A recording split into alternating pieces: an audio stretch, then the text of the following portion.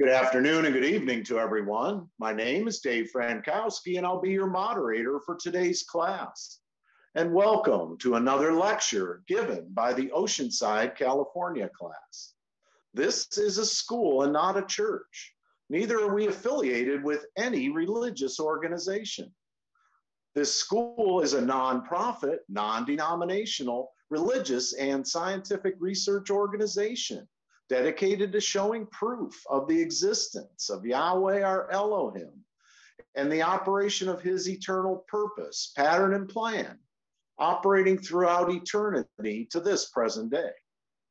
This school was established as a result of a divine vision and revelation given unto our founder, Dr. Henry Clifford Kinley, in the state of Ohio in the year of 1931. We were incorporated in the state of California in the year of 1958, and we hold classes in the United States and in various other countries. The Oceanside class was established in 1994. At this time, I'd like to introduce to you the Dean of the Oceanside class, Dr. Dennis Volpe, and the President, Dr. Carl Emler. Now, in this school, we use the true, correct, and original name and title of the Father, the Word or Son, and the Holy Spirit, which are contained in the original Hebrew text. The correct name for our Heavenly Father is Yahweh. It has been improperly substituted by Lord. The correct title for the Word or Son is Elohim. It has been improperly substituted by God.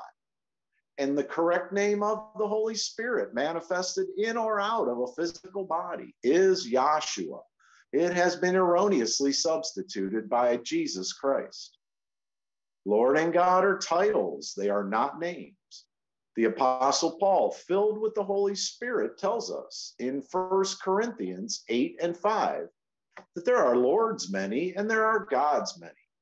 But we now know that each Lord must have a name and each God must have a name also. Elohim is a title, but unlike the titles of Lord and God, Elohim is a divine title.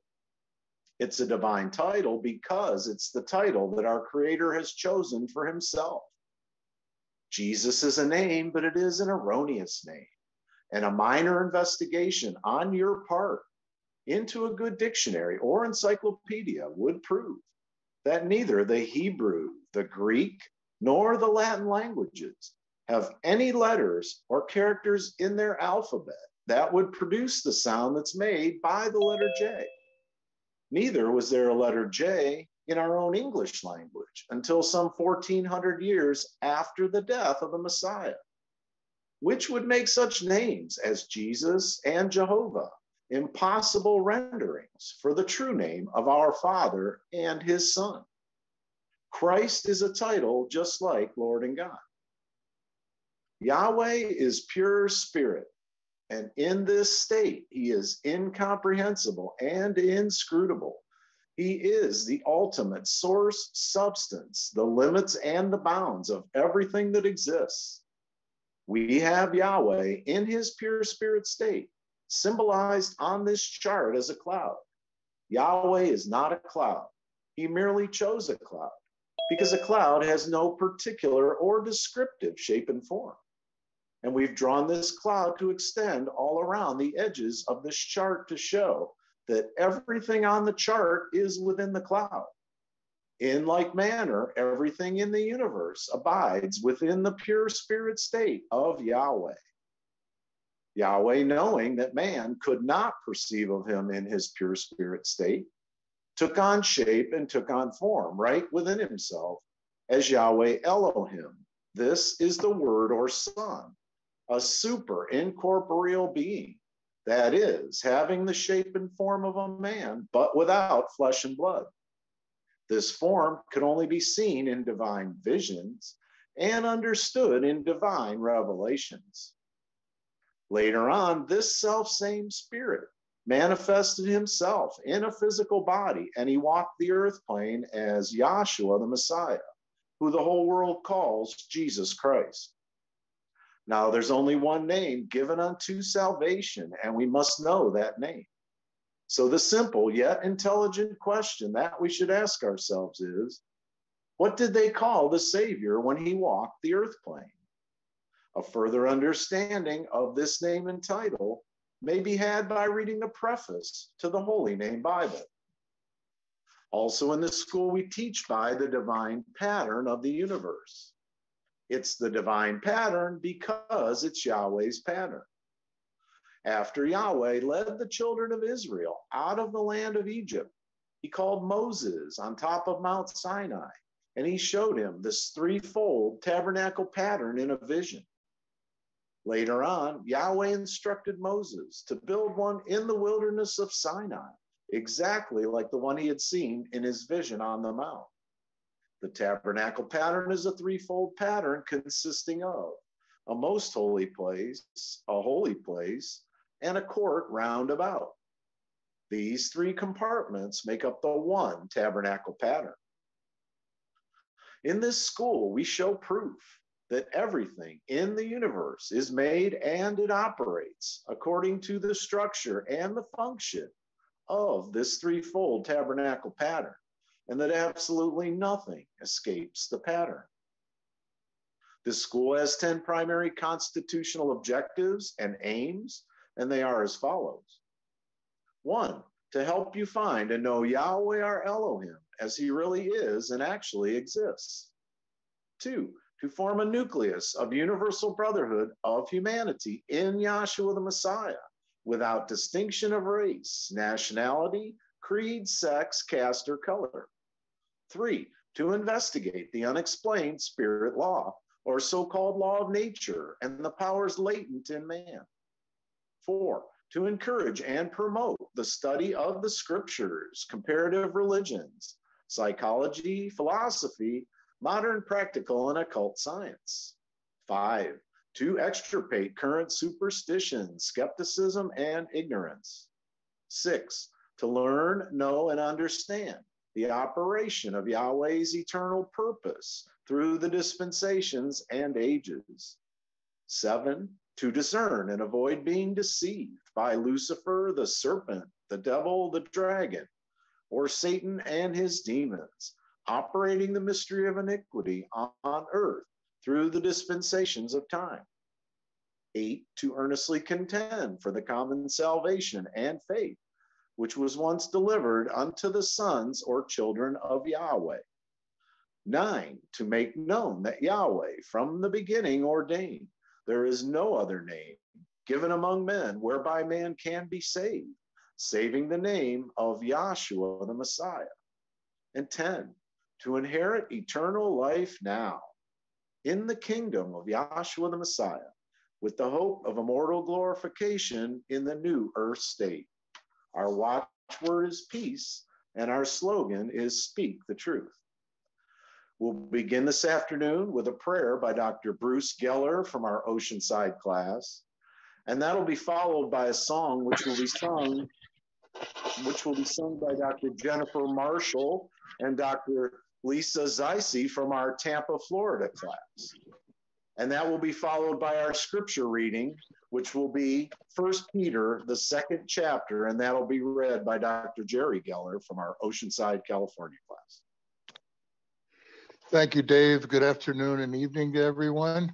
May we all bow in a moment of prayer. Let us thank our Heavenly Father, Yahweh, who's brought us together one more time so that we can just learn a little bit more and come into a greater knowledge and understanding of you, Yahweh, and your son, Yahshua. We appreciate everything that you've done for us. You've taken us out of darkness, total darkness, where we didn't know you, didn't know anything about you. And now you've revealed yourself unto us through your son, Yahshua. And we love you for that. And we appreciate everything that you have done for us. We just ask you to strengthen us in these last days. We know there's an adversary that you yourself have created, and he's doing everything that he can to try to impede us. But we know that through Yahshua and through that Holy Spirit, we have the strength to overcome anything. And we are just so grateful that you have opened up our hearts and our minds and brought us unto the light. And we just want to preach Yahshua to anyone that is willing to listen right down until the end of this age. And again, Yahshua, we thank you for all the many, many blessings that you have bestowed on each and every one of us. And all these things we thank you for and pray for in the name of your only begotten Son, Yahshua the Messiah. Let us all say, Hallelujah. Hallelujah. Hallelujah. You don't have to put the video on. Chuck, you don't have to put the video on. No video. Okay, thank you. Hi, everyone. This song was written and composed by Judith Turner several years ago. It's called A Purpose to Live.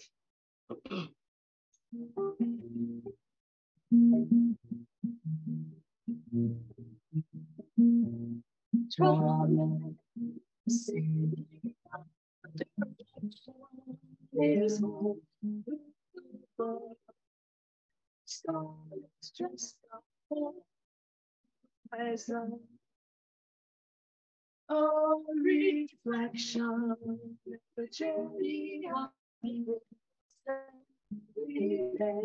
count you up from first sun to holy, see the ground.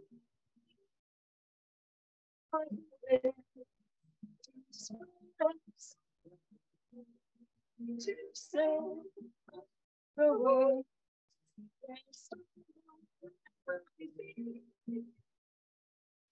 All the same, I thank you for my life, my day, forgive me. A purpose to live, a purpose to be. Shell's not coming. For I woke this morning, time to see it all. Where sun expressing glory before I am a reflection of the gift of grace to know that you are the rest for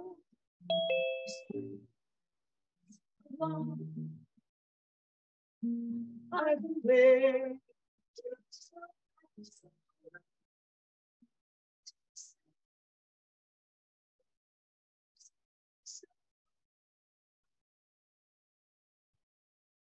all the same, I thank you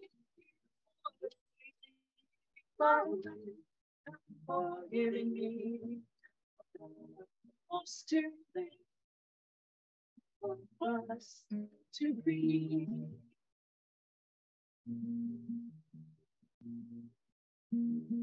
What a gift! Only there. Say what I hope. A hope I never know before. When I'm done, reflect.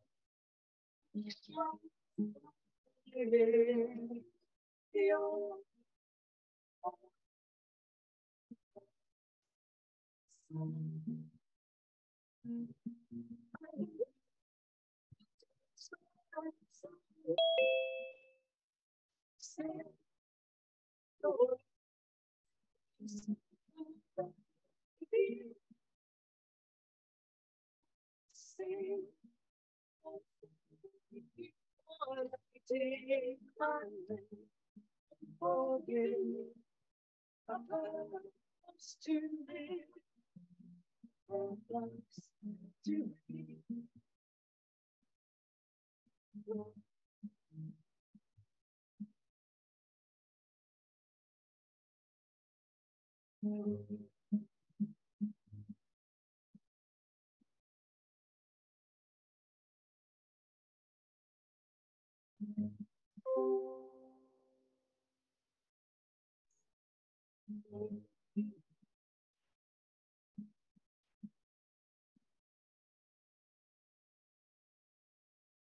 Sorry, guys, it usually works perfect, but I don't know what's going on tonight. Need to be green. Look. It didn't work, huh? It's okay, and hallelujah. Hallelujah. I'm going to go ahead and start the scripture. Tonight's scripture will be 1 Peter, the 2nd chapter.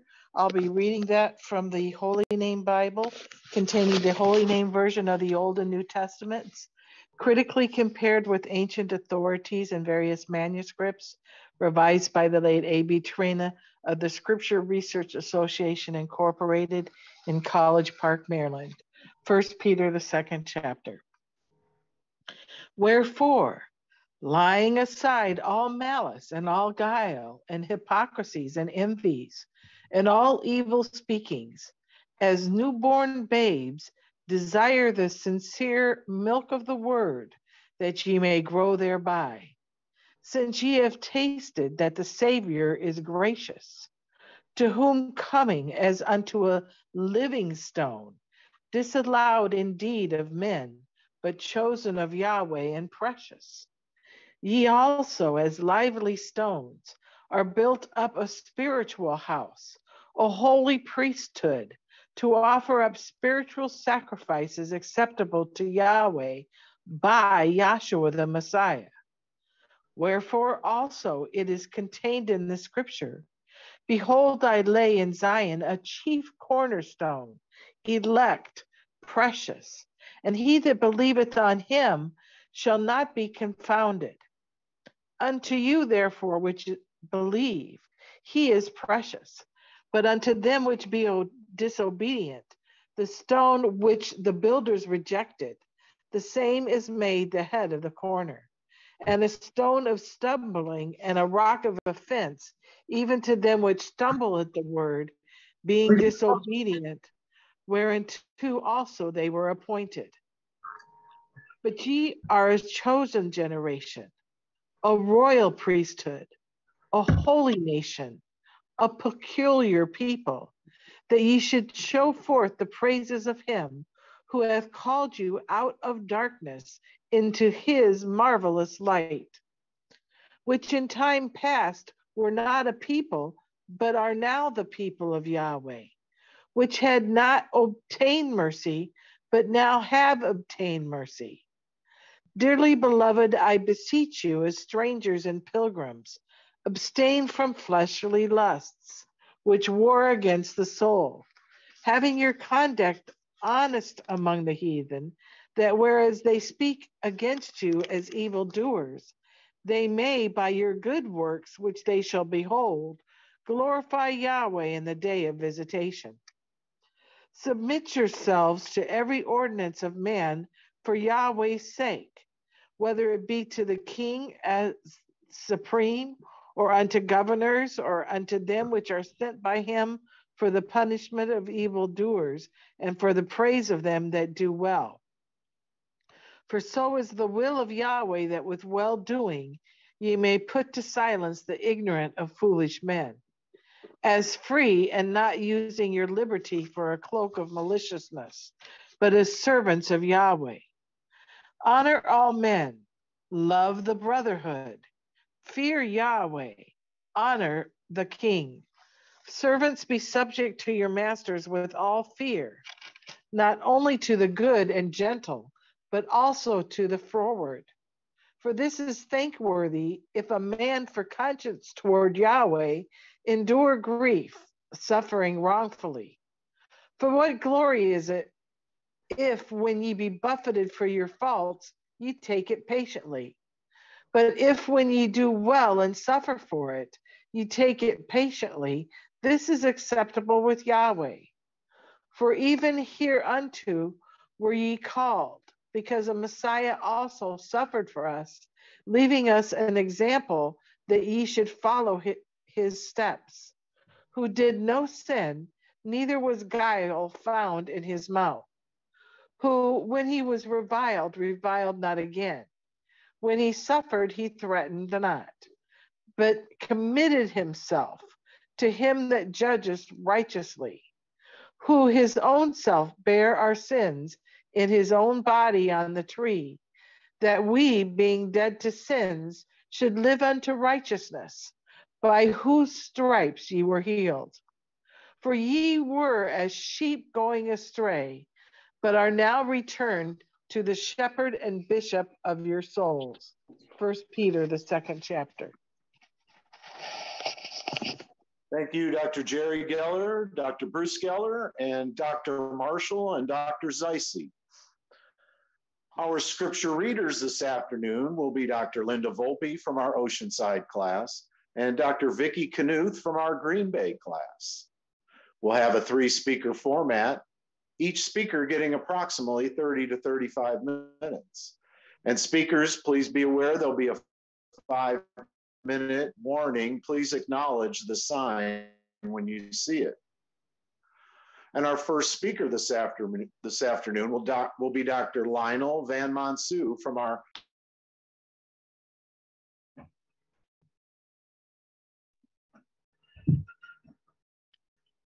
Good evening, everybody. Good evening. Can you hear me okay? We can. Yes.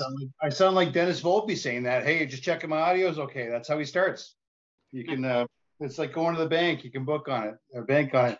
If for whatever reason my signal gets weaved in and out, please let me know and I can maneuver my cellular hotspot around to do that stuff. Wow, what a beautiful scripture. Wonderful singing on your class tonight. It's great. So peace and love in Yahshua. And it's always a pleasure to be assembled together and think about these things with all humility. And I was just thinking and saying, you know, before you go in class, sometimes there's things that start jerking your chain, as it were, you know, and you know, dealing with parents that are aging, that are respectfully stiff-necked is really difficult. And you may wonder, why am I starting there? Because in many ways, it also ties in with the scripture lesson as well.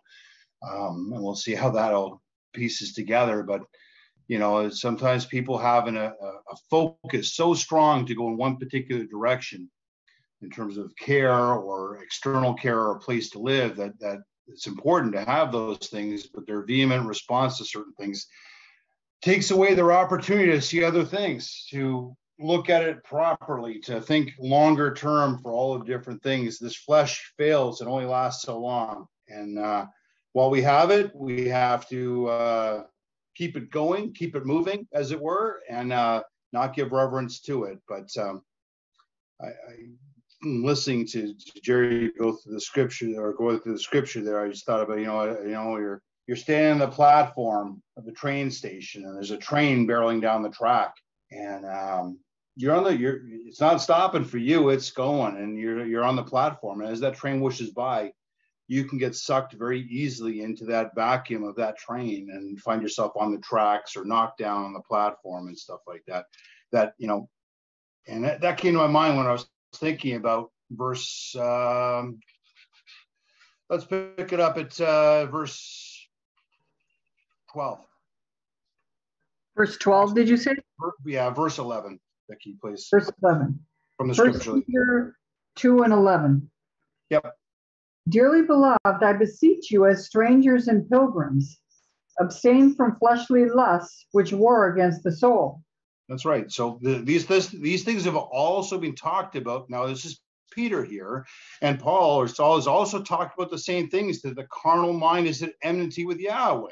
See, they're saying the same thing in different ways. They're the same spirit, the Holy Spirit, which is Yahshua, is operating in both of those vessels, right?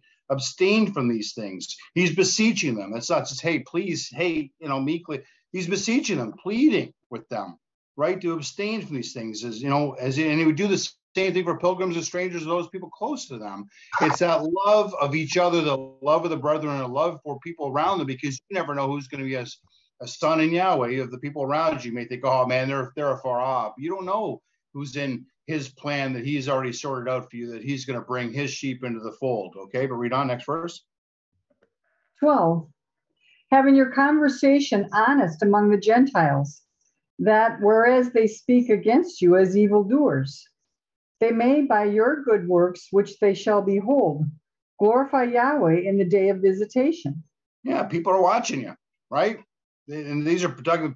See, if you put the ages and dispensations chart for a second, right? There's peculiar people, there are peculiar people, the children of Israel back there, right? If they came out of the land of Egypt, right, in that dispensation. But this dispensation age that we're in right now, if you're able to put that chart up, that'd be great. If you can't, we'll carry on anyway. But in this dispensation age, this is the dispensation of age and grace, right? Not of works anymore as it was in the previous age. After the death, burial, resurrection of Yahshua Messiah, all according to the scriptures, those things are taken out of the way, right? We're free from those things.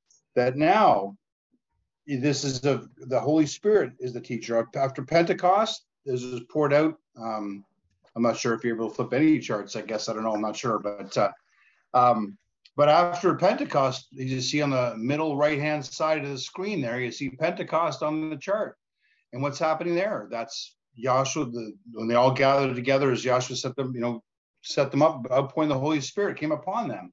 And then 7 years later, the Gentiles were brought in at Cornelius' house, outpouring of the Holy Spirit unto them.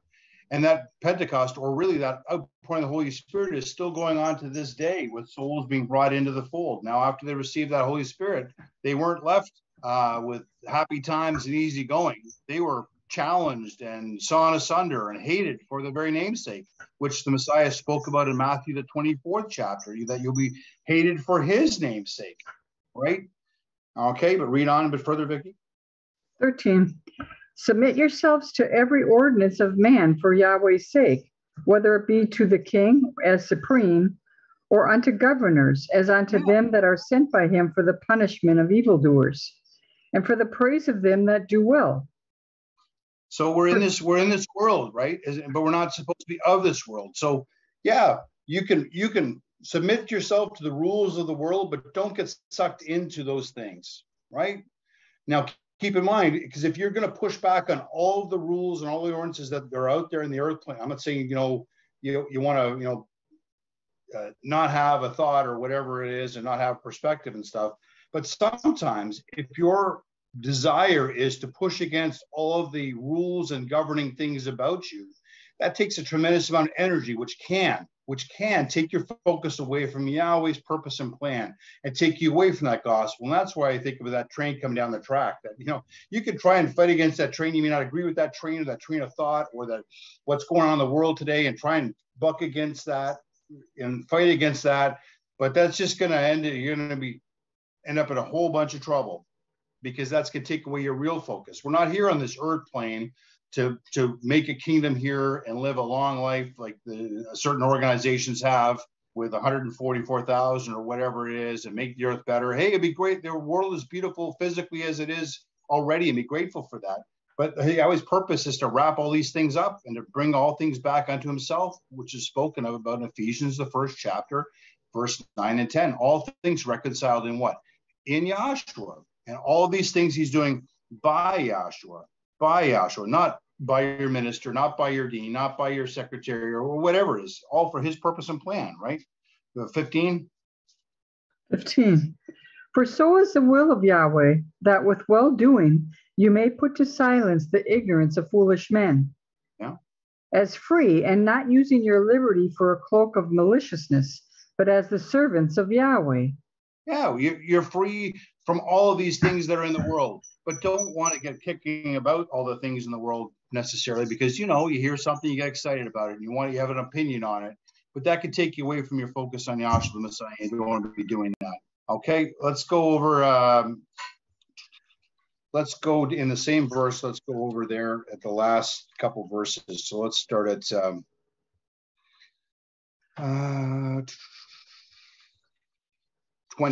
20. Verse 20.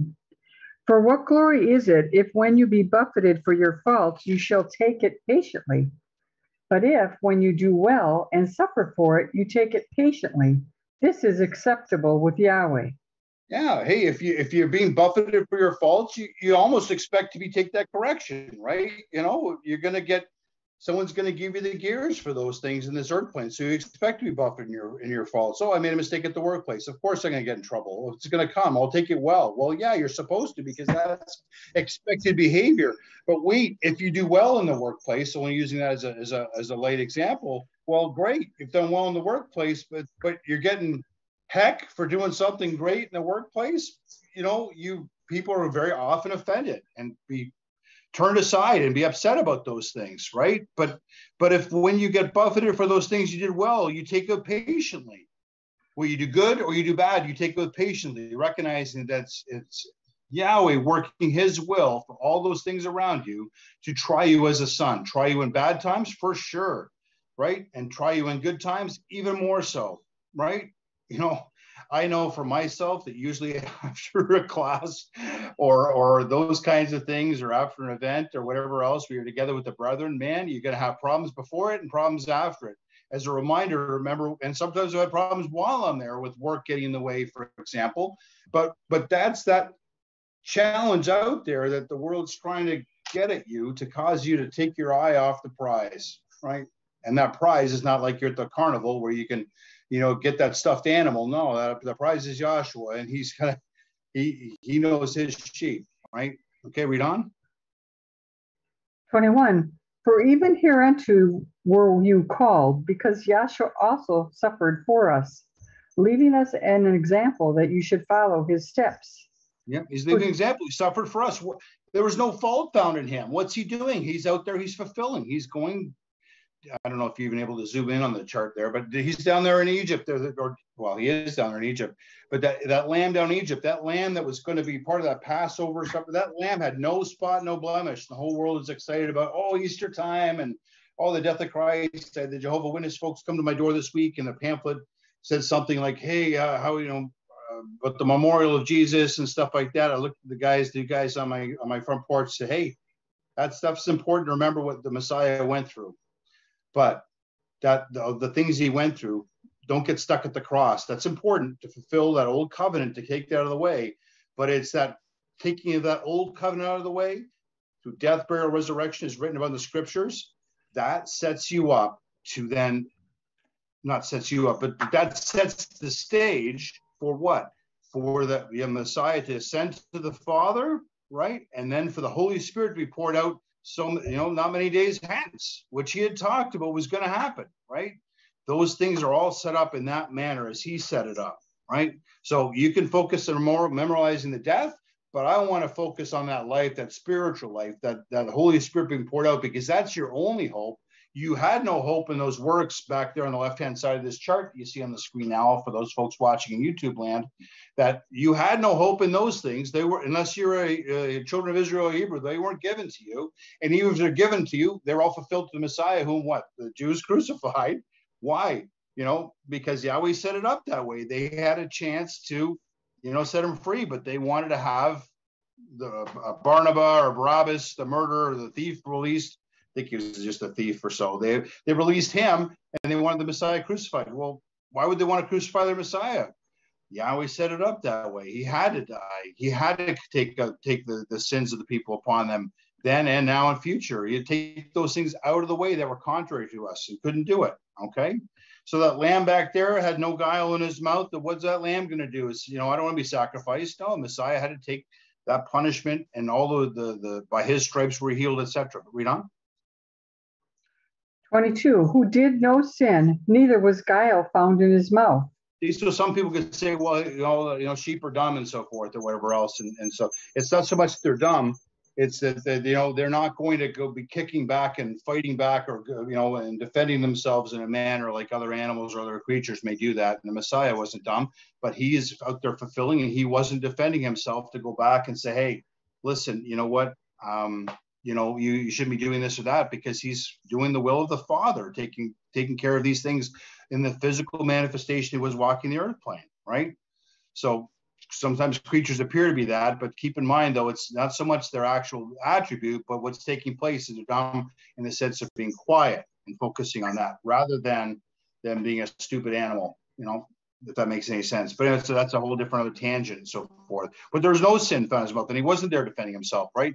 You know, they examined him. He could have said all kinds of things. Even the angels said to him, or even the people said, hey, can't you call upon the angels and take yourself down from the cross? No, that wasn't the will of the Father. Yahweh's a unity. He's going to operate in all of the different states, pure spirit state, super incorporated state, and the physical state, all in accordance to that power and that unity of the Spirit. He's not going to do something different than what the Father has. That's Trinity, and doesn't work that way. He's doing the same thing at the pure spirit state, bringing on down to the visionary state, and on the physical, doing those same three things, doing the same principle in the different manifestations to take it out of the way, right? And he, as the moderation said, Yahweh, knowing that man cannot perceive himself, well, that's merciful that he showed us things, right? Man knowing that, Yahweh knowing that man could perceive himself, took on shape and form. Why? So that we could know something. That's love and that's mercy. What did we deserve to do to be shown anything? We didn't deserve jack. But he, knowing that we would not understand things, gave us this knowledge and these things, or the tools to even just to investigate. Even if you're not in any of these classes, we still have the tools to investigate and check things out. And many times it's easy not to do those things. But read further, and it's a shame if we don't investigate things completely. And as Moses was told to do, be circumspect. Look at something from all angles. And then you think of what's said there in Thessalonians, prove all things and hold fast, which is true. Lots of things sound great, but you have to hang on to those things that are true. How are they true? They're proven, and they have witnesses, and they have consistency. This verse in the scripture of Peter is taking you back to Isaiah 53. Read on. Who, when 23. He was reviled not again. So when he suffered. So when he's reviled, he's not reviling again. Okay, read on. When he suffered, he threatened not, but committed himself to him that judgeth righteously. You know what happens when people are poked? You poke the drag, you poke someone of power, you poke someone and stuff like that. They're going to get their back up, and they're going to come out swinging. They're going to try and bully you. They're going to try and berate your character, right? But the Messiah is not that nature. His nature is like that lamb or that sheep back there, right? He's there to take care, follow the steps that are set before him, right? He's not going to be there, barking against the children of Israel down there in Egypt and said, "Oh, you don't get the other one, get the other sheep, get the one with blemishes, leave me alone." But anytime, his nature is not to do that. Okay, read on. 24, who his own self bare our sins in his own body on the tree, that we, being dead to sins, should live unto righteousness, by whose stripes you are healed. That's right. So his own self bare our sins in his body on the tree, that we being dead to sins, by whose stripes by his stripes are we healed. Not by anything we did. His stripes are we healed. By him preaching the gospel, by him pouring out the Holy Spirit, we have that opportunity to be a son. That's how him having mercy to show us these things. Nothing that you or I could do per se, but we still, while we're in this flesh, are going to be tried on all sides. So we are going to be trying to see what our makeup is, but he's got it already sorted out. So you still have to endeavor from a standpoint of contending, as it were, but recognizing that it's his show and he's going to do as he wishes to do, right? Read on. 25, for ye were as sheep going astray, but are now returned unto the shepherd and bishop of your souls. So you were sheep gone astray, but return to the shepherd. He's the true shepherd. So let's go over to John, the 10th chapter. All right. So I'm sorry if I'm a bit choppy here and there, but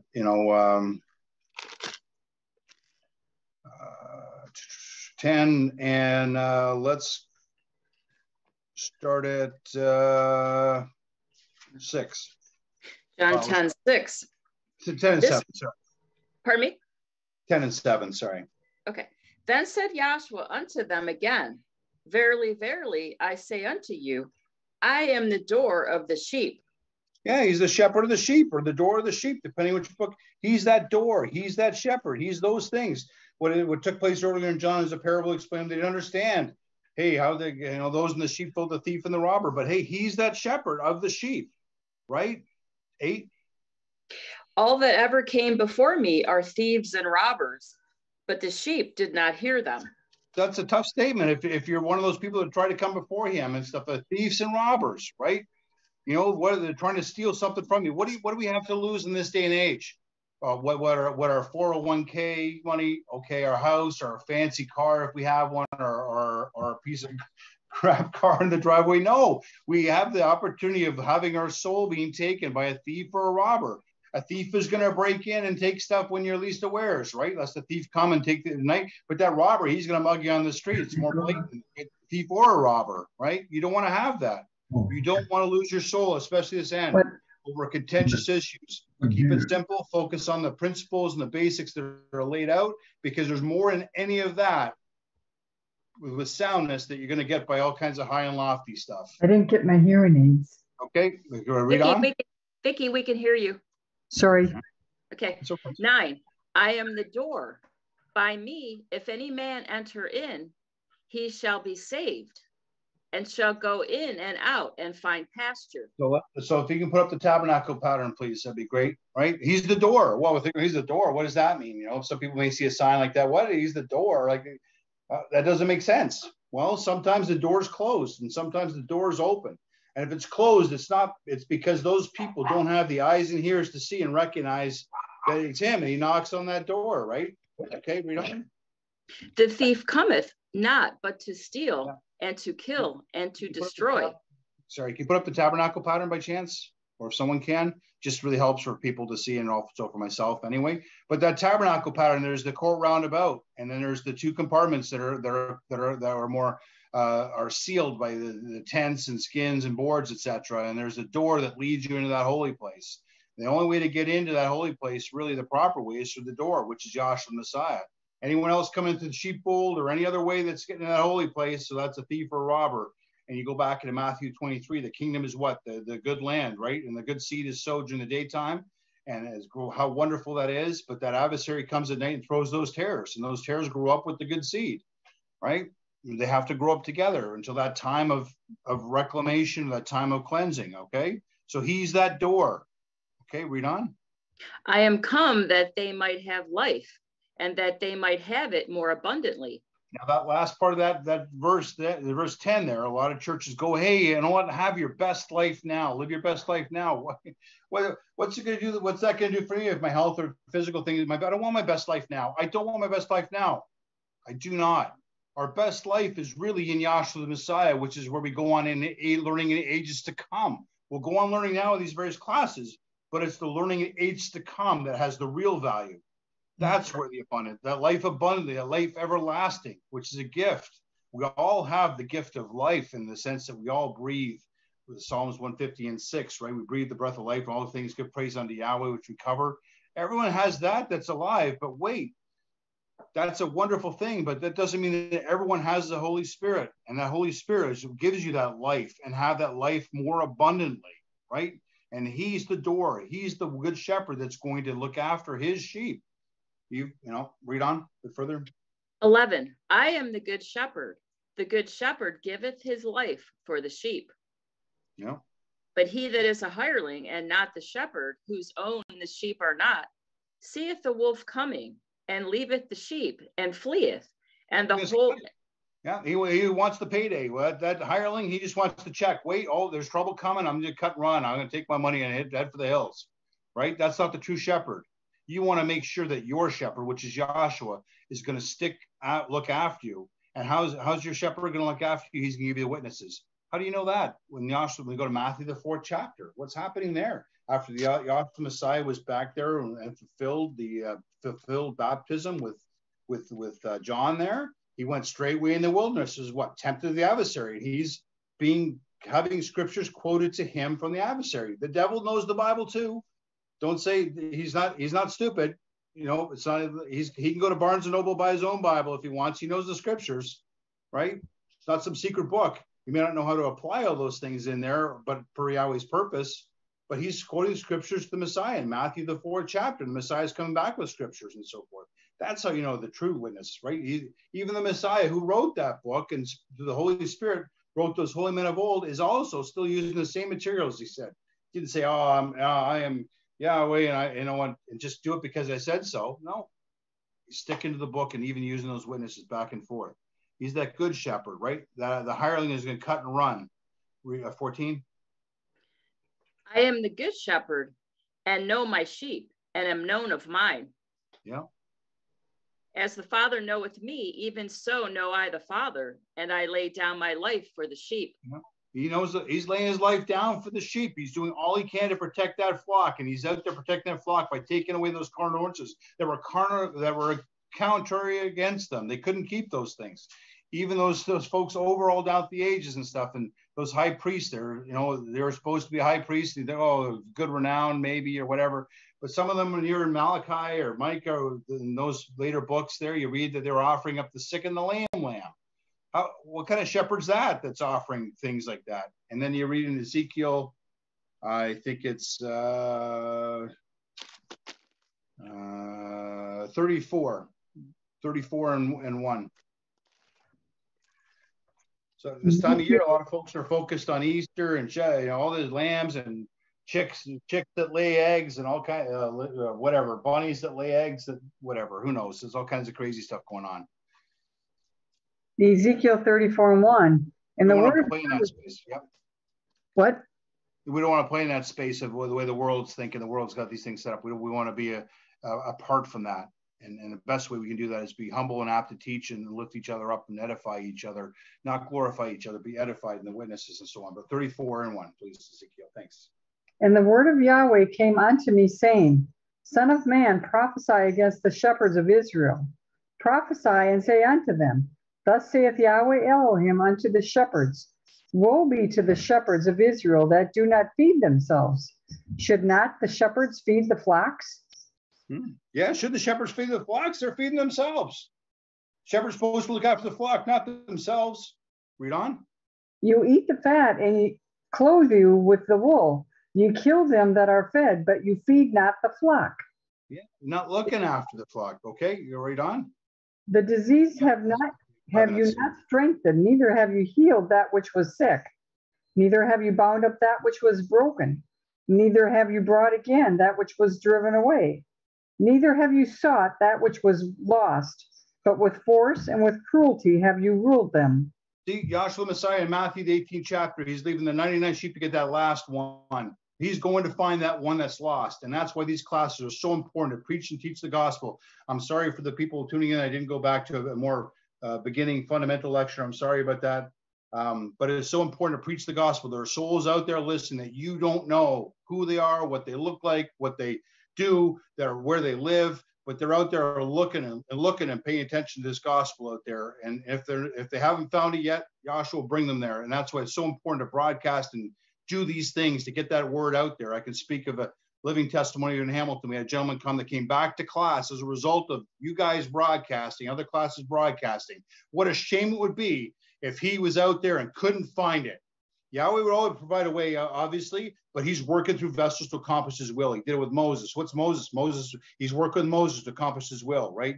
Lots of crazy stuff going on in the world these days. Obviously, up here, we had in Canada, they were talking about the doctrine of discovery and the Roman Catholic Church making that proclamation and saying that documentation of basically pushing their religion on people and taking away the First Nations land from the people. That's a big deal, but that's overshadowed by the Pope being in the hospital. Those things are things, to apologize for something that's 500 years ago. That's a big deal. All these things are rolling and ramping up as we go along. But anyway, again, sorry to be all over the place. Let's just do verse 5 and then I'm done, please. And they were scattered because there was no shepherd, and they became meat to all the beasts of the field when they were scattered. Yeah, and when you go back there into Acts, the 20th chapter, and what was Paul doing? He was preaching to the gospel publicly and from house to house, the same thing. And he's telling them that grievous wolves are going to come and scatter the flock.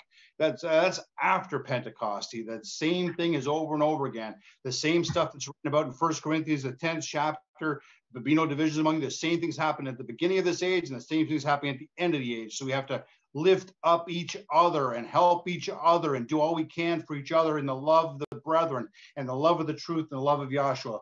Thank you for the opportunity. I'm looking forward to being quiet and listen to the next speaker. Hallelujah. Hallelujah. Thank you, Dr. Van Monsjou. And our next speaker this afternoon will be the Dean of our Green Bay, Wisconsin class, Dr. Andy Vercauteren. Hello, everybody. And with the response, I'll know if I can be heard. Hello. We have you. Okay. Yeah. Sounds good. Really enjoyed what Lionel had to say. And again, Lionel, thank you for the card and you sent us. That was really sweet again. But anyway, this is quite a teaching we have here, and the confidence we have in the information we present is just totally beyond any confidence we ever had before in Christianity. And what I wanted to talk about a little bit is the scriptures themselves. We had a person ask a question in class a while ago: how do you know the Bible's right? And we know that a lot of your clergy, even though they preach out of the book, they don't have a lot of confidence in the book in some respect, as far as where it came from, who wrote it, how it came into being, and so forth like that. Now, obviously, we have a lot of confidence in the scriptures, and I just want to you think about some of the reasons why people reject the Bible. Some people reject the Bible because in the Genesis on day 1, you have the light divided from the darkness. And on day 2 in the Genesis, and it's right on top of Moses' chart, you have the waters above, waters beneath. Day 3, the seed of vegetation resurrects. And on day 4, you have the sun, moon, and stars and the sky. And a lot of times people reject that because they can't see how you can have a seed of vegetation resurrecting on a 3rd day when the sun, moon, and stars haven't been placed in the sky till the 4th day. But what they don't realize is the information that's being talked about in Genesis, the 1st chapter, is not the beginning of beginnings. And because they don't understand it's the beginning of Moses' vision on top of Mount Sinai, because they don't understand the information, they reject the Bible and say the Bible is wrong, or they'll find a spurious phrase in the Bible that is in there, and because it's in there, they reject it, or things like that. There's a lot of reasons why they reject certain things in the Bible, but then they still preach out of the Bible, and so on. But anyway, when you look at what some of the clergy say about the Bible, for example, like if you go to, we'll just go to Judges in my book, in my Bible, at the beginning of every book, they talk about the book before you get into the book. And then Judges, under authorship of Judges, my Bible says the author of Judges is unknown. The author has been identified traditionally. So here they're going by traditions with Samuel or one of his disciples. So the essential integrity of the book as a trustworthy account or condition before rise of the Hebrew monarchy. So, they're right away saying the authorship of Judges is unknown. And then you go to Ruth, for example, go to the beginning of Ruth under authorship again in the beginning. It says the authorship of Ruth, the author of the book of Ruth is not known, although several suggestions have been made, that most prominent of which is of Samuel. So again, they don't know, and they continue on because some of the customs have, they talk about customs and traditions again. Now, if you go to the book of Samuel, and under the book of Samuel, they say authorship, the author of the 2 books of Samuel is unknown. According to Jewish tradition, now they're saying, Samuel have been written earlier portions of 1 Samuel. The work is supported by, and so on and so on. But, and then when you go to Kings, you get the same thing. And then, so the thing is, they don't have a lot of confidence in even the authorship of the book. And then they're preaching out of the book. Now, obviously, some of the prophets, the author is pretty clear who wrote those particular things, but then you just take an example of Genesis. You go to the beginning of Genesis here, and what they say in Genesis, in the beginning, where the authorship for Genesis is, it says authorship with very few exceptions until the 18th century, Jewish and Christian scholars alike believed that Moses wrote the Genesis. His authorship is supposed to be a Samaritan, so on, but they believed it was Moses that wrote. But it wasn't until very recently that they believed this. And the thing is, we don't believe Moses wrote the Genesis. We know Moses wrote the Genesis based on this teaching. Now, the difference between believing and knowing something, and it was told to me, when I first started to come to school many years ago, is that there's the difference between believing something and knowing something is we can believe that we will get up tomorrow morning, but we don't know that until we actually get up tomorrow morning. So the difference between believing something and actually knowing something can be quite different.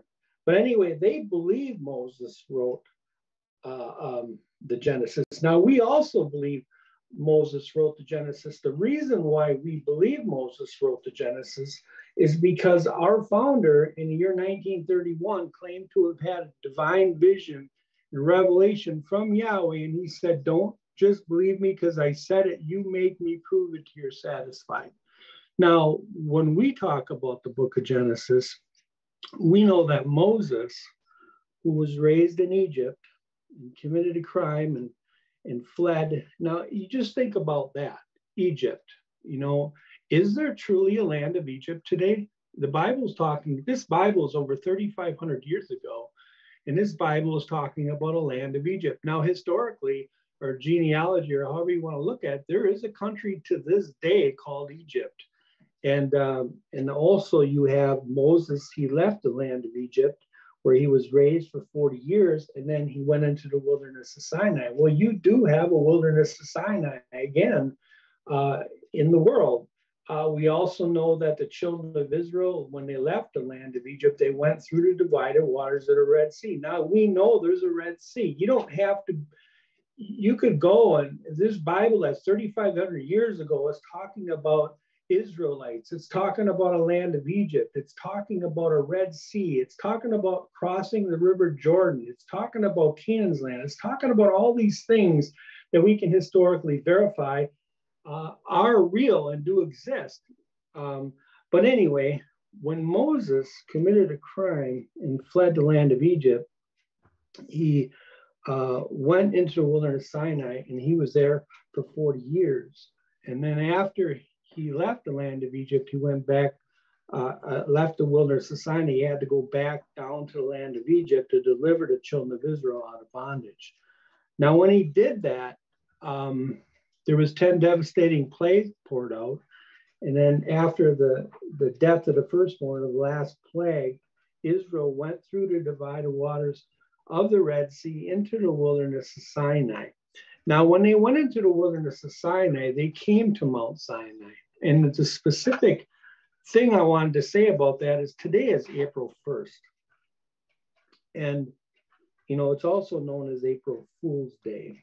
Now, according to the calendar that we're under in the United States, it's a Gregorian calendar. They have January 1st as being the first day of the year, according to a Gregorian calendar. But according to the Hebrew biblical calendar, the first day of the year truly is April 1st. Now, how do we know that? Let's go to Exodus 19:1.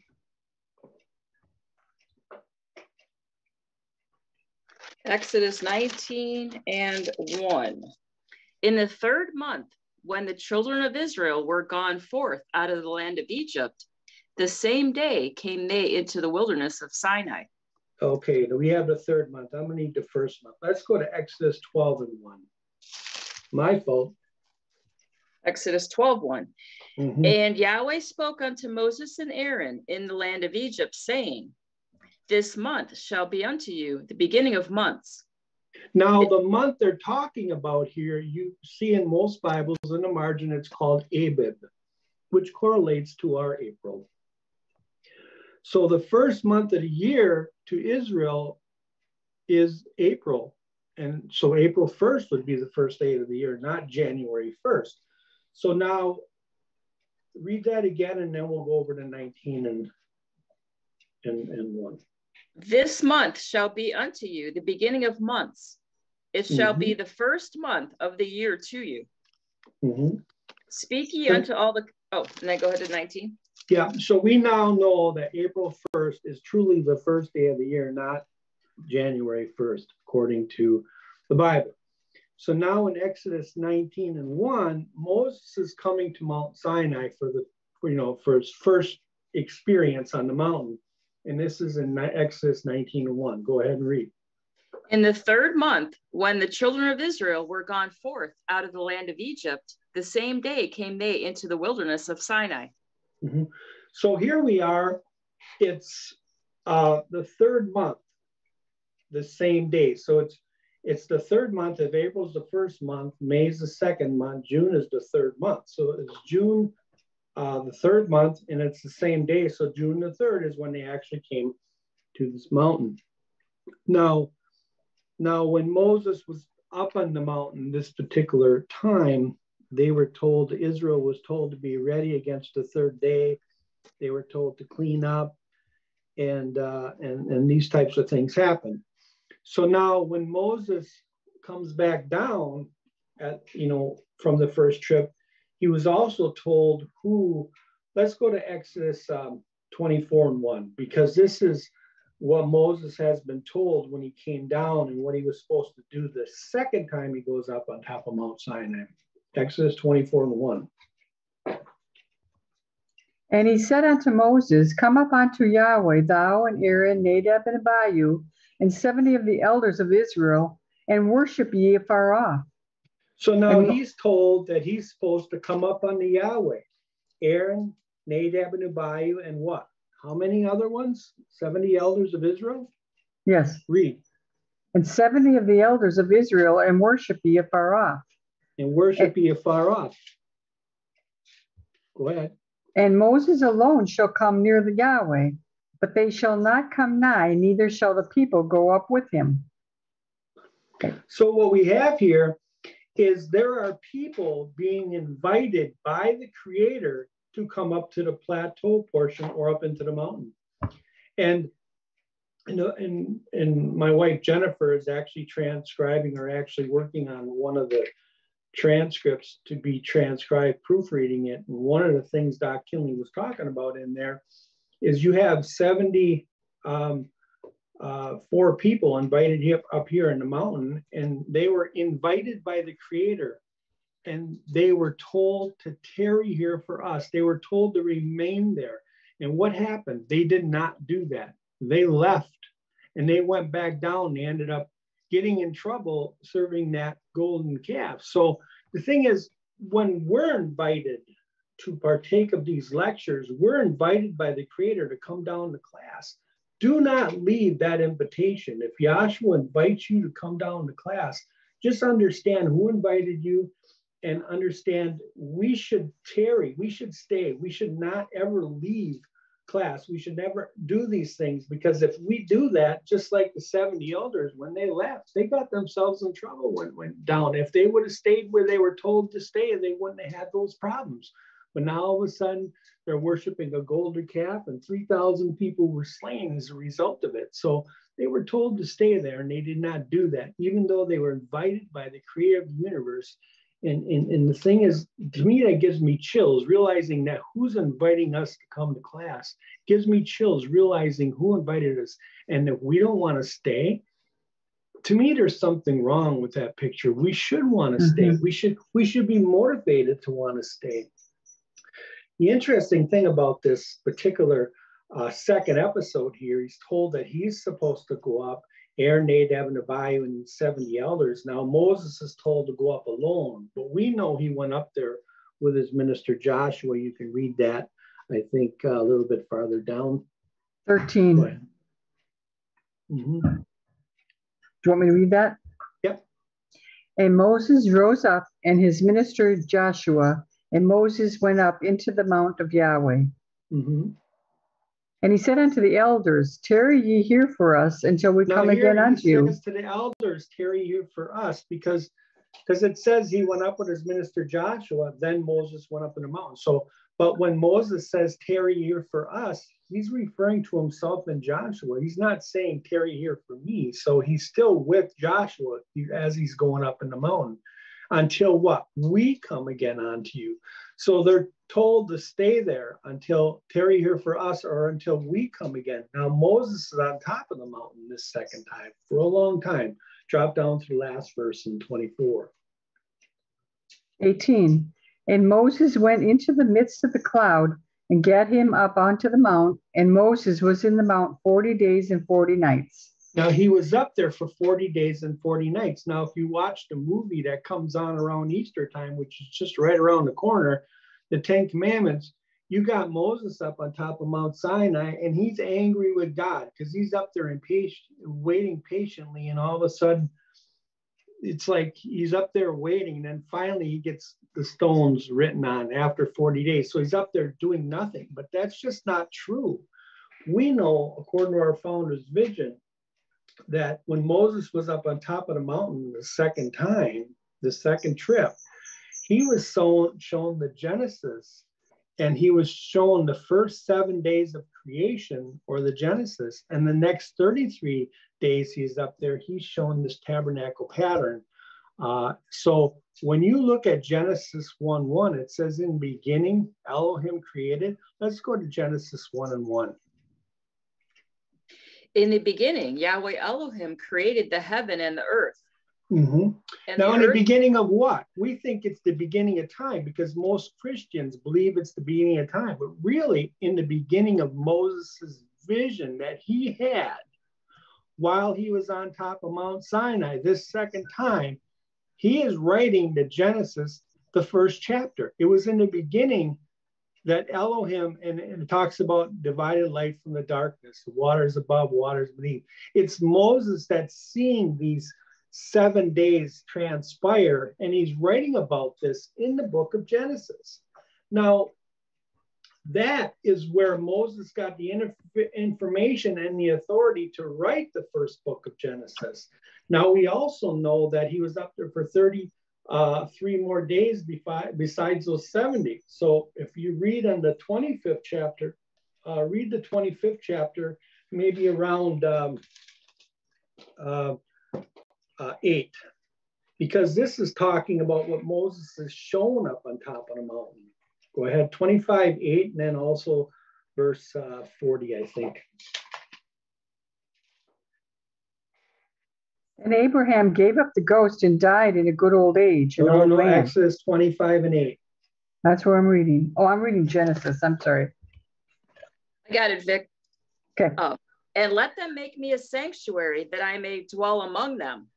Now, here's Moses up on top of Mount Sinai for 40 days. I just got done explaining how he saw the Genesis. And really, if you want to know exactly where he saw the Genesis, is in Exodus 24, verse 16. It says, and the glory of Yahweh abode upon Mount Sinai, and the cloud covered it 6 days, colon. There's a colon there in Genesis 24:16. And right where that colon is where our founder told us is where you should put the Genesis, the first 7 days of creation right there. So now we're reading what happens the next 33 days, and we're reading where you are. Go ahead. And let them make me a sanctuary that I may dwell among them, according to all that I show thee, after the pattern of the tabernacle and the pattern of all the furnishings thereof, even so shall ye make it.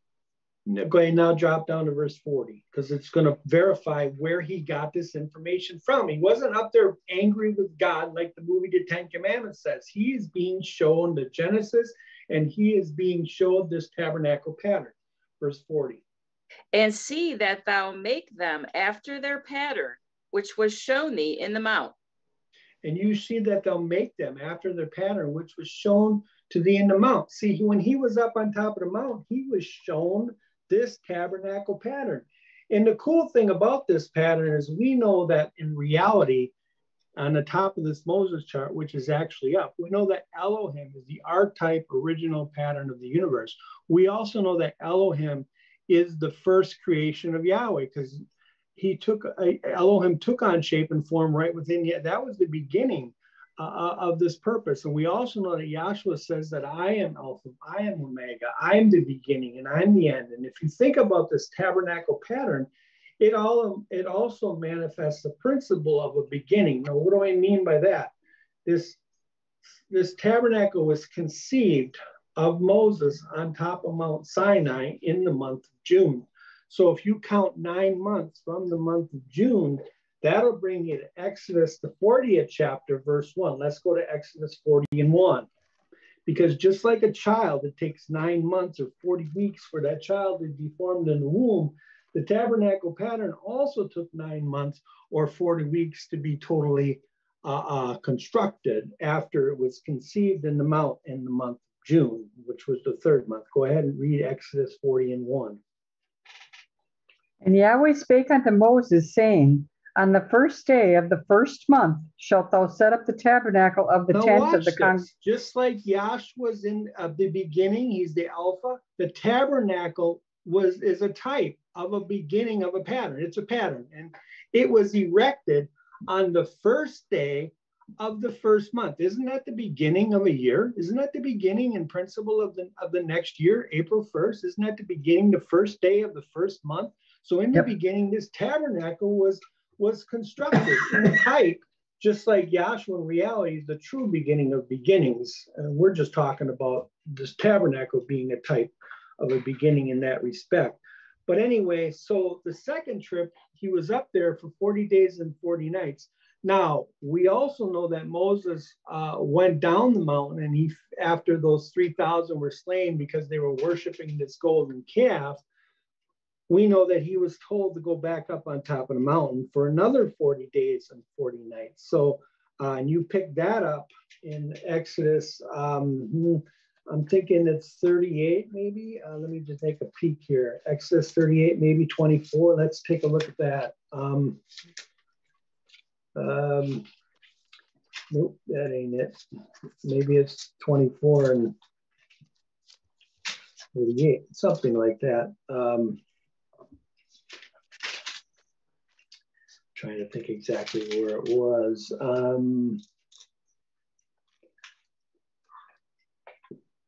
Here we go. Exodus 34 and 28. Yep, that's where it is. Read Exodus 34 and 28. Okay. And he was there with Yahweh Elohim 40 days and 40 nights. He did neither eat bread nor drink water. And he wrote upon the tables the words of the covenant, the 10 commandments. So this is where Moses is, because he broke the 1st set of stones on the 2nd trip, because he threw them at Israel because they were worshiping this golden calf. Now, on the 3rd trip, Moses went up there also for 40 days and 40 nights. And on this particular one, Yahweh wrote on these tables of stone the same as he wrote on the tables of stone when he was up there the 2nd time. But on this particular trip, when Moses came down, his face shone.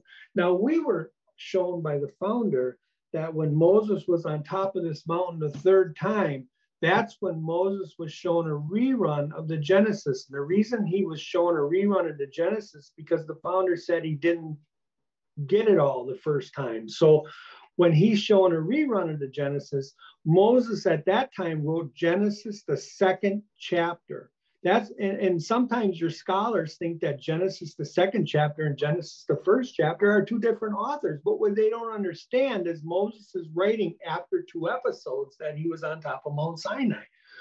So then at verse 28 here, Moses was up there also for 40 days and 40 nights. He was again shown the 7 days of creation. But on the next 33 days, now he's shown the genealogies of man. He's shown Adam all the way down to his own birth. So he's shown all the genealogies of man that were before him. He's writing about Noah and the flood. He's writing about Adam in the garden. He's writing about all these events that happened before him, because Moses got that information on a vision when he was up on top of Mount Sinai for his 3rd time. So we know that Moses wrote these books. We don't believe based on just, we believe it. We know Moses wrote the Genesis. We know Moses wrote the Exodus and so forth and so on. Now, obviously, he had help doing it. You read the textbook, the 70 elders were also helped write it. But the thing is, we know the authorship of the first 5 books of the Bible are Moses. And you can go right to the Genesis 1:1 on the top of the page. It says the first book of Moses called Genesis, Exodus, the second book of Moses called Exodus, and so on. But now when we look at the law and the prophets, we look at the prophets, we know, just like they don't know the authorship of Samuel, when we go to Samuel, 1 Samuel 3:21, let's get that, please. And or Isaiah, let's go to 1 Samuel 3:21. 1 Samuel 3:21. And Yahweh appeared again in Shiloh, for Yahweh revealed himself to Samuel in Shiloh by the word of Yahweh. Now we know that Yahweh revealed himself to Samuel in Shiloh. What for? To tell him what to do and what to say, and also, to what to write. We know that in Isaiah 2:1. Well, let's go to Isaiah 2:1. Isaiah 2:1. The word that Isaiah, the son of Amos, saw concerning Judah and Jerusalem. And it shall come to pass in the last days that the mountain of Yahweh's house shall be established in the top of the mountains and shall now people in the world think the word of God is the Bible, but really what he's talking about is, Isaiah had a vision. Samuel had a vision. The word of Yahweh came onto them, told them what to say, told them what to write, told them what to do. And these books are inspired writings, this law and prophets. And really the honest reality is we know that let's go to 2 Peter 1:20 and 21. Then I want Hebrews 12:1. 2 Peter 1:20. Mm-hmm. Knowing this first, I see it. No prophecy of the scripture is of any private interpretation. For the prophecy came not in old time by the will of man, but holy men of Yahweh spake as they were moved by the Holy Spirit. We know that men were moved and they spake by the Holy Spirit. We know that Old Testament didn't come by prophet of the will of man, but holy men spoke as they were moved. And we know that Joshua also says in John 5:46 that Moses wrote about him.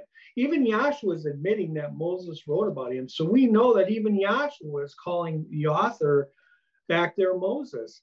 And we know that in Hebrews 12:1 that Joshua is being referred to as an author and finisher of faith. So we know the true authorship of the Bible is truly, those are inspired writings of men that were inspired to write those holy scriptures. Now, there's more ways to show confidence in that book, because we can show there's a pattern in operation. We can show the pattern's legitimate and all that type of stuff. But I just want to get into, before I close here, what the founder had to say in the textbook. If somebody could pull a text up for me, we don't have to pull it on the screen, but somebody could grab a textbook and get me volume 1, page 8. Or no, page 6, excuse me. Vicki, do you have one? I do. Great, thanks.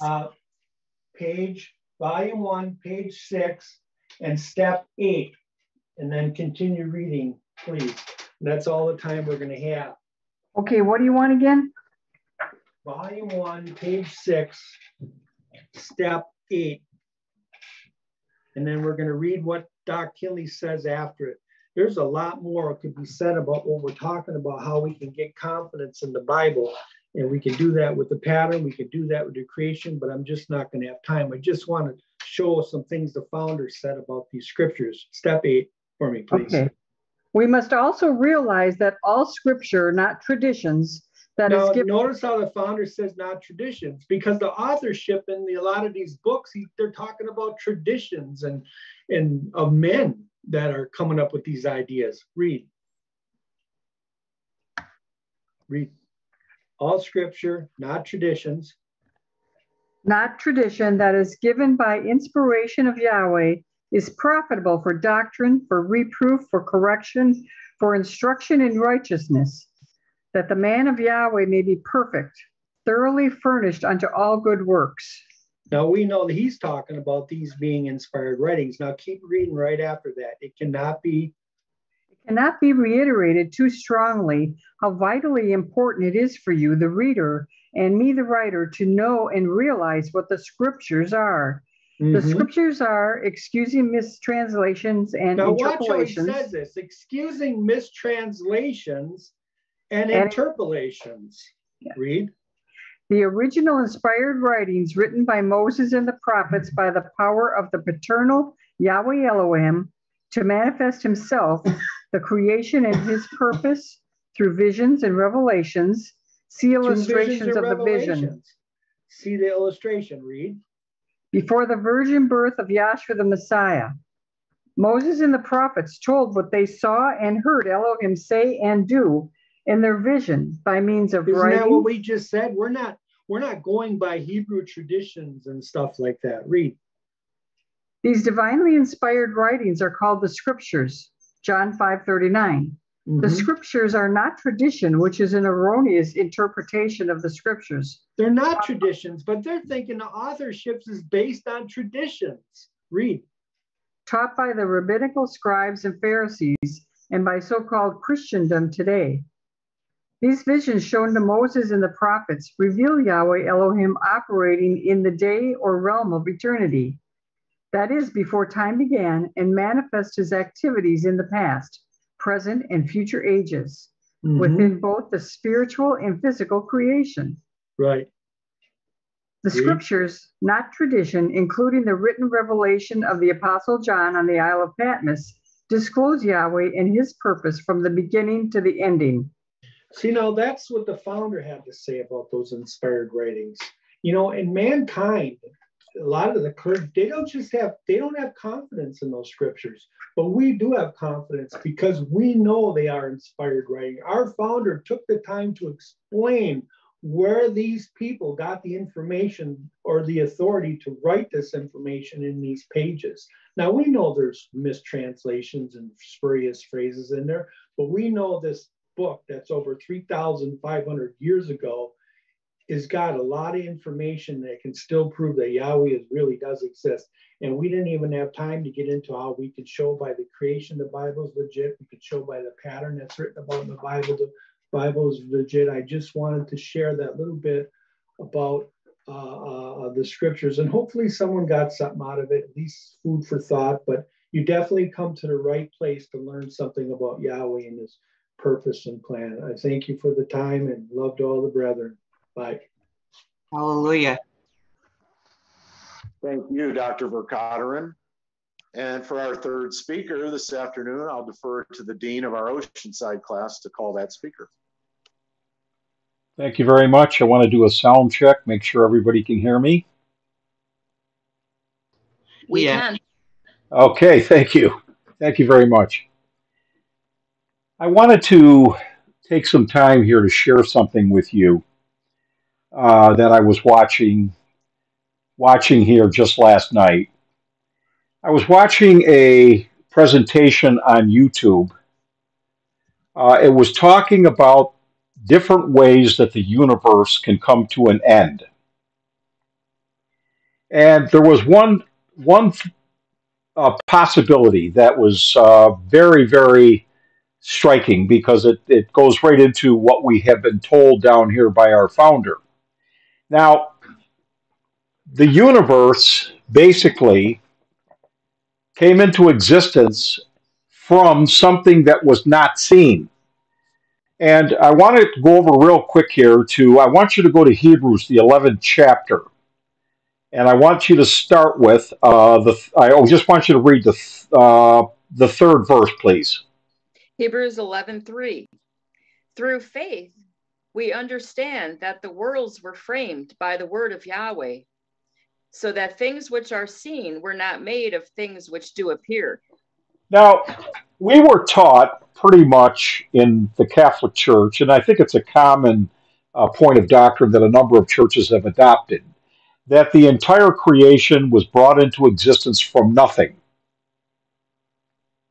And I remember when I was quite young and being indoctrinated in the Catholic Church, and I thought to myself at that point, how can something come from nothing? It just didn't seem to make sense. Now, here's what's happening in science. For years, they were looking for a particle that they had a theory about it. They believed it existed, but they couldn't, it was elusive. They couldn't get it to manifest when they did what they call their atom smashing. This particle is a subatomic particle in what they call the quantum realm, which is the underlying small, very, very, I won't even say microscopic because you can't even see them under a microscope. But it is the reality that everything is based on. Now, this particle, they called it the God particle. And it was named later as the Higgs boson. Now, they finally were able, in producing an atom smashing event at the big Hadron collider there, and they did actually get a glimpse of this evidence of this Higgs particle, this God particle. Now, as it turns out, this God particle is it's a manifestation of an underlying field that everything that exists is based upon this field, and it's called the Higgs field. What it is, it's a field of energy, and that all mass and matter have their origin from energy. So that everything that we see did not come from things that appear. Now, what the scientists are looking at, they said that this Higgs field is the supporting, if you will, part of the quantum field that all material and matter exist or stems from this field.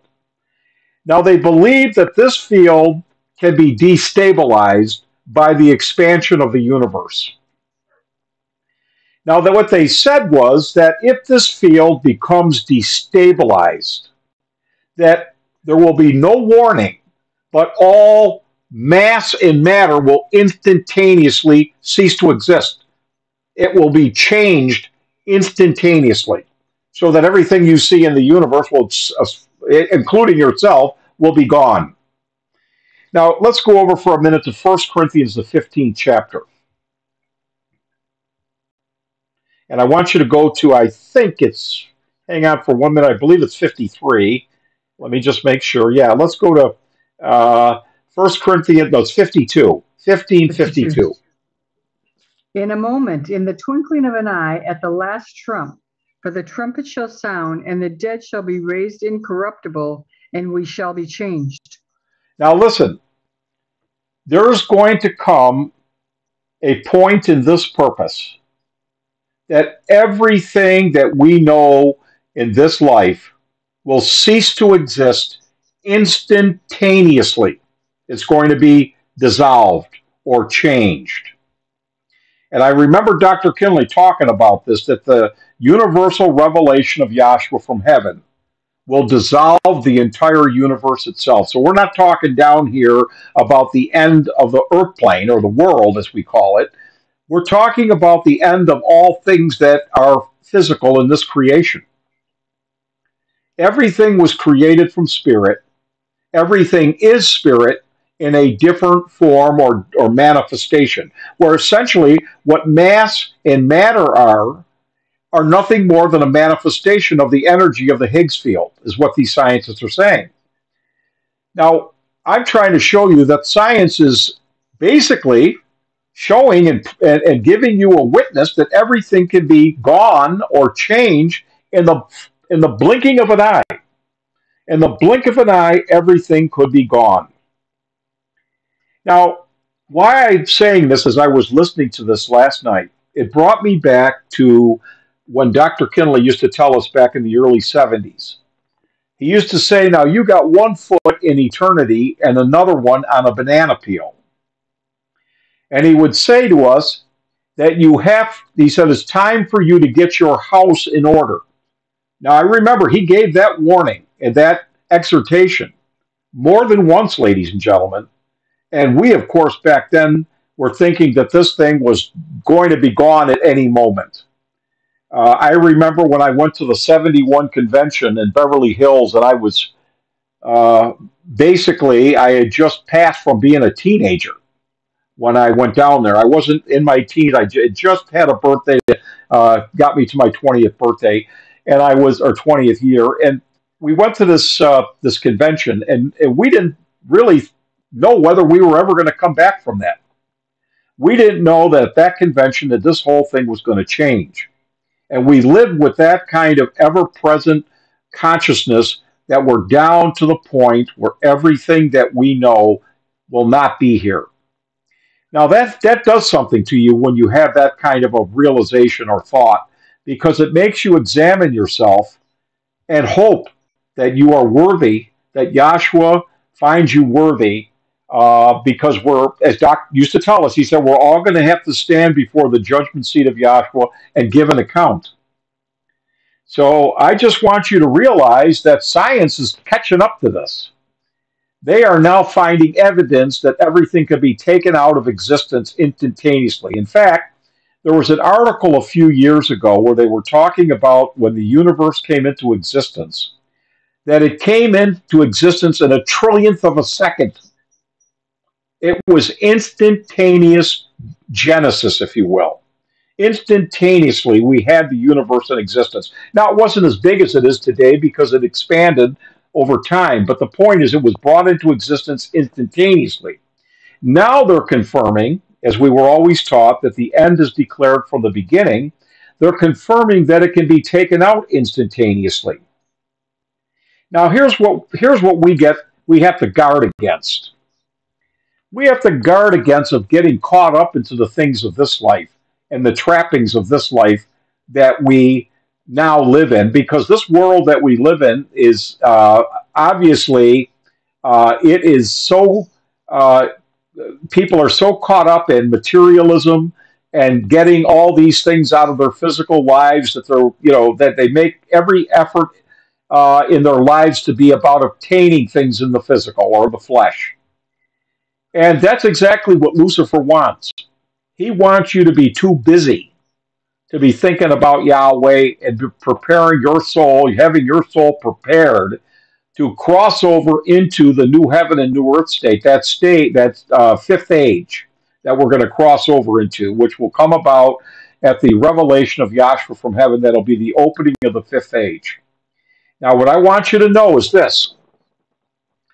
I want you to know that he's doing everything to turn you back to Egypt, just like he did with the children of Israel back there in the wilderness.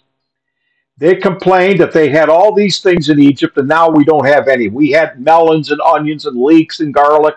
They list them over there in the book of Exodus or Numbers. And then they were complaining about it because Yahweh was giving them nothing but manna, and they were eating it all the time. And they got so tired of eating this manna that manna means what is it, and they called it bread from heaven, that they lusted for flesh. They wanted meat to eat. And Yahweh caused a great quantity of quail to fall for them to be able to eat all this meat. And they, of course, went out like ravenous wolves to gather this quail. And it says that as soon as they got this quail ready to eat and were ready to bite into it, Yahweh dropped every one of those people that had that going on, if you will. Now, I want you to know, Dr. Kinley used to also tell us this. He used to say, if you want something bad enough, he said, Yahweh just might give it to you. And then go to the lake, he said. And I'll tell you, that is a very frightening thing, because we lust for things in this life, and we dedicate ourselves to the obtaining of these things that we think will make our lives have peace and comfort and satisfy our pleasures that we're looking for, not realizing that if you put yourself, heart, soul, and spirit into the obtaining of these things, that you will lose your soul and you will not receive an inheritance, because Yahweh did not put Yahshua in this creation and manifest himself in that body to die on that cross for the satisfying of your physical things that you're after in this life. We all have to recognize that there's a sacrifice that each and every one of us have to be willing to give for being a servant of Yahshua and serving in this gospel. And I can tell you it's not easy. I mean, all of us are struggling with something, and nobody's devoid of that. But we need to be checked every now and again. We need to stop. And we need to think about what we're doing with our lives and whether it's worth the effort that we put into it or the desire that we have for it, with putting in jeopardy our eternal life or our souls. And I can tell you this, I was thinking about this as I was watching this presentation about the Higgs field and thinking that, yes, there's a mechanism. They can explain it in physics of how it will actually happen and how it would change that field, and that field then would collapse or dissolve or bring back all of that matter back to the state of energy from which it came. And I thought, my goodness, I said, and they said there'll be no warning. That was another thing they said about it. And some of us, what we do, we watch what's going on in the world, and we see there's conflict in Israel right now. Now, Dr. Kinley also told us to keep our eye on the Middle East. He used to tell us that all the time. Now, the Middle East is in a state of turmoil, just like the rest of the world. And we know that these things that we're looking at, in some cases, you go in your Bible and you read about things and you say, well, this has got to happen. And I see this all the time with the ministers. And I come across, even on YouTube, there's ministers that talk about the end times, and this has to happen and that has to happen and so on before Jesus' second coming, as they call it. Now, I want you to know this, that Dr. Kinley said that when this thing goes out, he said it's going to go out at a time when you think not. He said, now, what he said was, he quoted the scripture where Paul said, where there are tongues, they shall cease. Where there are prophecies, they shall fail.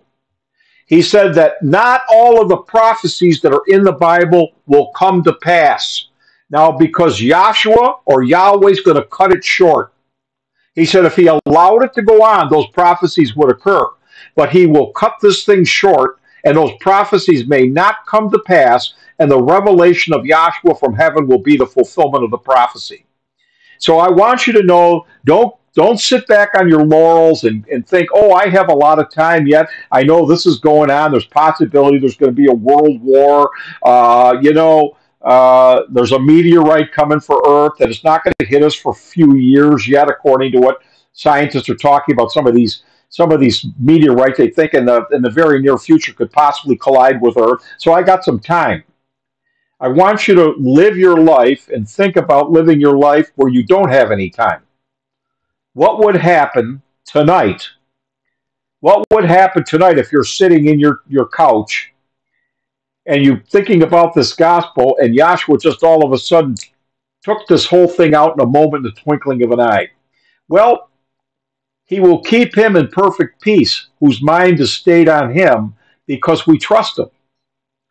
Now, it's important for us to try to learn all that we can, to absorb these great things that have been presented to us by the founder, and not let this information, this knowledge that we're receiving down here become trivialized.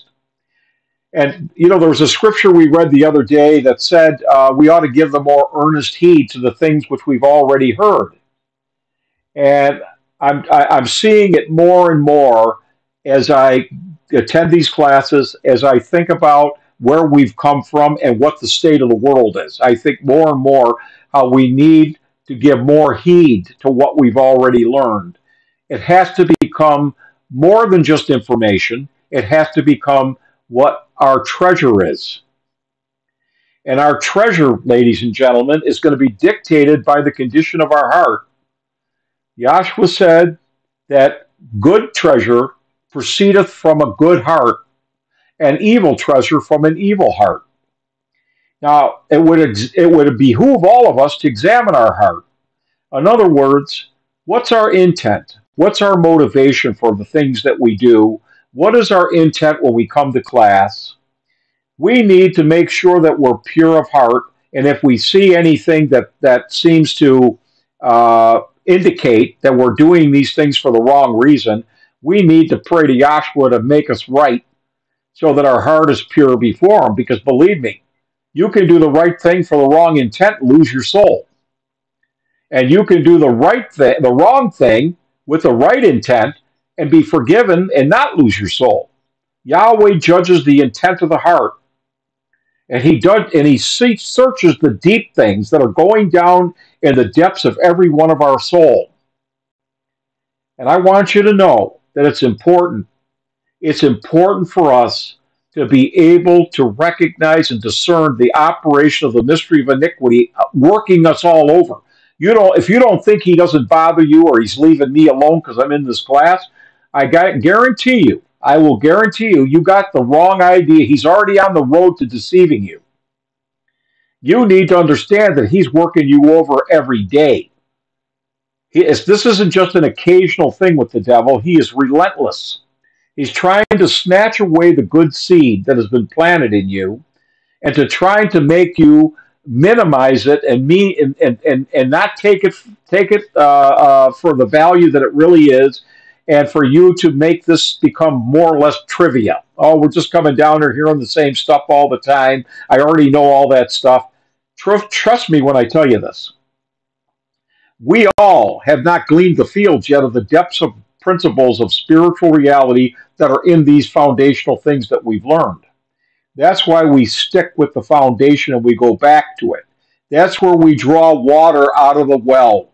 That's where the foundation, just like the earth is the foundation for all plants to bring forth their fruition because of the nutrients that lie beneath the soil.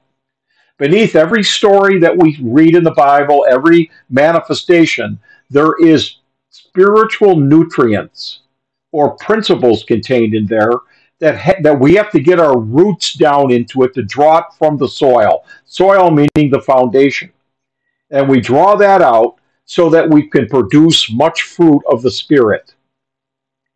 And I can tell you that, we're coming up this week to Easter, and we also know that the Jews are celebrating Passover. Now, I want you to know that the Passover, Yahweh put them in that captivity. They didn't just happen to fall into it. They might think, well, yeah, there was no food anywhere, so we had to go down there. It's just the way it worked out. Well, Yahweh set that up, and He showed that vision of the 7 years of famine and plenty to Pharaoh back then, and then it took one with the Holy Spirit to know how to interpret what Pharaoh was being showed by Yahweh in his dreams, and then counsel him what to do about it. He had planned all along, and when He promised Abraham in the 15th chapter of Genesis that He would make them the father of many nations and he would have offspring, because Abraham asked him, well, I've got this land that you've given me, but I have no offspring to give it to. And He said, there will be one that will come from your own loins that will be your offspring. And then later, in that same chapter, Abraham fell asleep and had a dream, or it's called a horror of great darkness, that his future offspring would become captives in a strange land and serve them, and then later come out with great substance. Well, that wasn't just a dream, ladies and gentlemen. That was Yahweh prophesying what He was going to do with His offspring long before, this is many years before they were in captivity, of course. So what I want you to see is that Yahweh set it all up. He's putting people in under the rule of the devil, which was Pharaoh, was a type of that. He was the mystery of iniquity incarnated in that Pharaoh down there when Moses and Joshua and Aaron went and stood before him. But He put them in that captivity so that He could deliver them. And these things are written and happen for our own admonition, because the people doubted Yahweh's intention for them, and they were always murmuring about something and complaining. And that complaining and murmuring reached the level where Yahweh was so wrathful with these people that He was, at one point, he was going to destroy the nation and make another nation. And they complained from the time they came up out of Egypt till the time they get in the wilderness, complained about the manna, complained there was no water. And then when the spies went over into the land of Canaan and searched out the land, and they came back, and 10 of the spies said, well, we can't take that land. There's giants up there. And of course, Joshua the son of Nun and Caleb said, listen, Yahweh promised us that land. He will deliver them into our hands. And the congregation said, stone them. They wanted to stone Joshua and Caleb for telling them the truth. And Yahweh was ready to destroy them all. But what he did is he sentenced them to that 40 years in the wilderness. And they all, not one of them, they said their carcasses are going to drop in that wilderness because they didn't believe the true report. Now, we also know that Joshua tells the parable down before the end, where they're in the 25th chapter of Matthew. He tells the parable about the 5 wise virgins and the 5 foolish. How that they all slumbered and slept, waiting for their bridegroom to come. And 5 of them had oil in their lamp, and 5 of them did not. And we know what happened. The 5 lit their lamps that had the oil. The ones that didn't couldn't light their lamps. And therefore, they were not taken when the bridegroom came. They were left behind and left out into darkness. Now, those 5 wise virgins did not let go of the things that were given unto them, where the other ones let it slip. They just let it slip, and they had no more zeal or enthusiasm for the gospel.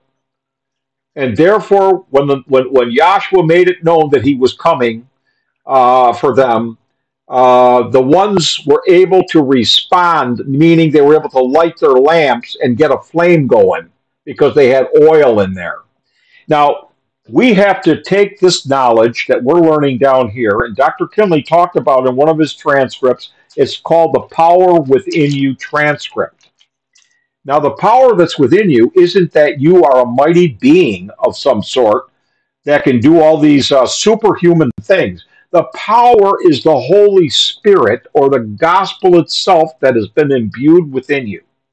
To be able to reach into that you have learned, to deliver you from all manner of things that the devil is going to put you through, to try to get you to turn your back on Joshua and throw in the towel, if you will, having a hope of going into the new heaven and new earth state and receiving an immortal, glorified body. That's what he's doing. He's trying to wear you down.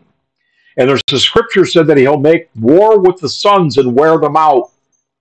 Now, when you find yourself getting weary, that's the time for you to stop and take a breath and recognize you're getting beaten upon by the devil trying to wear you down so that you'll quit on this thing. And that's when you're going to come to realize, no, even though I may not feel all that spiritually lifted up right now, I'm going to continue going to class, and I'm going to listen to what's being said and let Joshua carry me up from this, bring me into that state of eternity, up into the cloud, so to speak, and reveal something to me that will put me on fire again. And I remember my dean saying to us back in my upbringing, he said, now, if you feel that the fire's gone out, he said, I want you to reach down deep inside yourself and find an ember, just a glowing little ember. He said, and get a hold of that. He said, and we'll put some kindling on it for you. You follow? We can put a little something on it that will be ignited. Don't let that ember go out in you. Don't allow the devil to cause you to go dark. You need to be at class, because this is going to get tougher. Now, we had a conversation just the other day. We were talking to some people and said, imagine this, because there's a lot of things that are going around now about how easily, you look at what's going on in that war in Ukraine, where they were bombing their source of being able to have energy. And they were taking out their energy producing plants and all this kind of thing, so they couldn't even turn on the heater at their house, because they had no electricity. Now, I read before that if something ever happened to the grid in the United States, it would take them 10 to 20 years to bring it back online and to fix it. And they talked about that millions of people will die without electricity. They need that electricity. And here's what I thought of when I was listening to this. Just imagine if we didn't have any electricity. We could no longer have any Zoom classes, ladies and gentlemen. There'll be no internet. There'll be no electricity. You won't even be able to go to a building and have a class there because there'll be no electric lights. What are you going to rely on then? Your phones won't work. You won't be able to get on your cell phone and call somebody.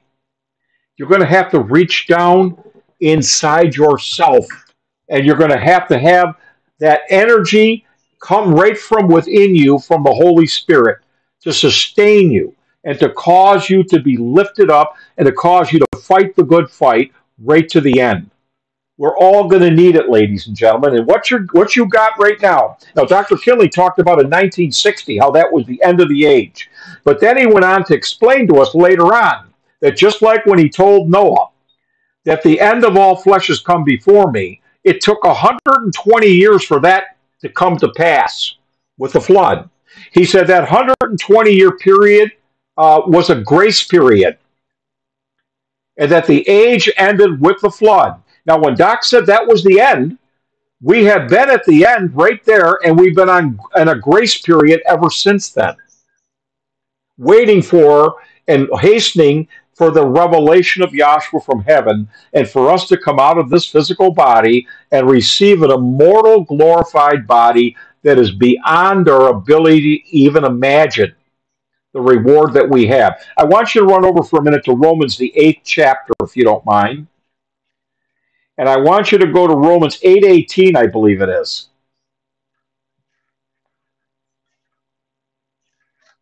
Romans 8:18.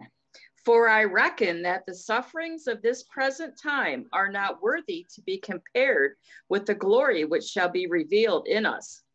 Now listen, Paul reckoned that because Paul was lifted up in eternity, but Paul had not yet seen the immortal glorified body that will be revealed at the end of this age, the great reward that we're all going to get. Paul kept in the fight, so to speak, as he said, I fought the good fight, with the hope of immortal glorification and the firm conviction within himself and belief that Yahshua put him in the ministry, not only out of grace, but to also cause him to fight that fight as a servant and to hang on to that hope that he would receive a crown of glory at the end of this age. You're going to have to remember this when you feel like quitting. Are you willing to throw away all of eternity of righteousness, peace, and joy in an immortal, glorified body for a few moments of misery that we have to deal with in this life? Your life's but a vapor. That's exactly what Paul said. And I just want you to recognize that all the signs are telling us that something cataclysmic is about to occur. Now, whether it's going to be the revelation of Yahshua from heaven, which is what I hope it is, or whether it's going to be some kind of war that knocks out our electricity, we don't know. But we have faith that Yahshua will keep us strong to the end, and that he'll provide for us. And in the meantime, this is like on the 6th day when Yahweh rained down the manna. They were told to go out there and gather twice as much because there would be no manna on the 7th day rained down. Now, what I want you to realize is we should gather everything we can that's being preached when we go to these classes and try to put it in our storehouses and try to keep that. That's the oil in the lamp, ladies and gentlemen, that we can reach back and fall into or fall back on when we're in times of trouble. And the book tells us clearly that there's going to be a time of trouble since the world has never known before or seen. That's in Matthew 24. I just want you this. Examine your own heart. Examine your own self, whether you be in the faith, whether you're of the faith to continue on in this race. And there's a parable that Yahshua talked about. He said, what man going out to build something like a barn or something else does not first check to see if he has enough materials and wherewith to complete the job? In other words, you don't go out there and start building something and you get to a point where you set up the frame and this, and then you realize you don't have any more money, you don't have any more material to finish the job. Now we need to sit down and say, what is it going to take for me to get through this? What will it take for me to fight for my eternal life? It's going to take you taking what you're learning right in these classes to heart and gathering it in storehouses. Gather up twice as much as you normally would, because we're headed towards some rough sailing, ladies and gentlemen. We're headed towards some turbulence out here in the heavens. And there's going to be a hard time, and and Doc said, look, you're going to need each other. We're the brethren. We try to encourage each other to good works, and we try to strengthen one another and to try to give you something that you can fall back on. That's what we all should do with one another, because we're going to need it. And furthermore, we're going to need to love one another. We're going to need to learn how to forgive and to be tolerant of each other, because none of us are perfect. And we don't want the devil to cause us to gain what is referred to as a bitter root, where I'm not going down to that class because such and such is there, and they did this to me and they did that to me. Tonight in our scripture reading, Peter said, what big thing is it if you've been get a spanking or chastisement for something you did that you deserved and you take it well? He said, well, what about when you get something done to you that you don't deserve? And if you take that well, he said, that's well-pleasing with Yahweh. We have to learn to love one another and love the brethren. And before we love one another, brethren, the number one commandment is that we love Yahweh with all our heart, with all our soul, with all our might. And that we love the truth, ladies and gentlemen. We have to be willing to sacrifice everything. And Peter talks about that. Let's go back to our scripture. I got a couple of minutes left. I want to go back to our scripture reading again. Let's see here. In the second chapter, he talks about read one, and I'll probably cut down. Keep reading. Start at 1. Wherefore, laying aside all malice and all guile and all hypocrisies and envies and all evil speakings. Now we want to lay that aside. We don't want to carry that baggage, because that will poison your soul, ladies and gentlemen, if you continue in that. Read. As newborn babes desire the sincere milk of the word, that you may grow thereby. That's what we want. We want to desire. He didn't just say go get some milk. He said that we might desire. So it should be your desire to want to come down to class and hear the words of eternal life reminding you, even though you know these things. You need to be reminded. You follow? And Dr. Kinley used to say, somebody said, well, Doc, I don't know if I need to go down there anymore, because I've got what was said, I said, and I believe it's the truth, and I don't know if I need to go down there. And Doc said, well, this class is like a hospital. He says, you come down here to get some medicine, he said, and that's what this teaching or the truth is medicine. He said, and that will heal you. But no, you know what you need after that? You need to keep coming for regular checkups, he said. And trust me, that's why we come to class. We all need a checkup every now and again. Now, let's see. I want to cut down because I'm almost out of time. I want to go down to, well, at 9 he says, we're a chosen generation, a royal priesthood, and a holy nation, and a peculiar people, that you should show forth the praises of him who has called you out of darkness. The whole world is in darkness right now, and I hope you can see that. You are in Goshen right now in the light, and you're looking out into the world and seeing the darkness of people's souls. And I want you to know that you were called out of that darkness into the marvelous light. And listen, I don't have any time. There was a couple things I would have liked to have developed there, but Yahshua took me in a different direction. What I'm going to say in conclusion is this: don't tire from coming to class. Dr. Kinley told me that in 1974. He said, I would never lie to you. He said, don't tire from coming to class. and love one another. And when I mean love, I'm not talking about this fancy feeling. Oh, you're such a nice person, and I love you. I'm talking about this kind of love. Forgive one another. Be long suffering and forbearing of each other, and be tolerant and be compassionate to each other. Those things are not easy. Liking somebody that likes you, oh, that's the easy stuff. So if Yahshua be in you, those things are going to manifest. And that's how you know when you have the Holy Spirit, when you're able to see those come forth out of your soul, which now should be bearing the fruits of the Spirit. I hope that made some sense to you. I hope that you enjoyed what I tried to share with you tonight, and I thank you so much. I'm going to hand it back over to the moderator and say peace and love to all the brethren in Yahshua the Messiah. Hallelujah. Hallelujah. Hallelujah. Thank you, Dr. Volpe. We'd like to thank everybody who joined us today in our Zoom class. And we'd also like to thank those who have viewed us on YouTube. We hold our Zoom class every Saturday from 4 to 6 p.m. Pacific time. At this time, I'd like to ask the class to stay muted until the live stream has ended. We'll now be dismissed by the doxology, which is taken from the last 2 verses of the book of Jude. Now unto him that is able to keep you from falling and to present you faultless before the presence of his glory with exceeding joy. To the only wise Elohim, our Savior, through Yahshua the Messiah, our Sovereign, belong glory and majesty, dominion and power, both before all time and now and ever. Let us all say, Hallelujah. Hallelujah. Yeah.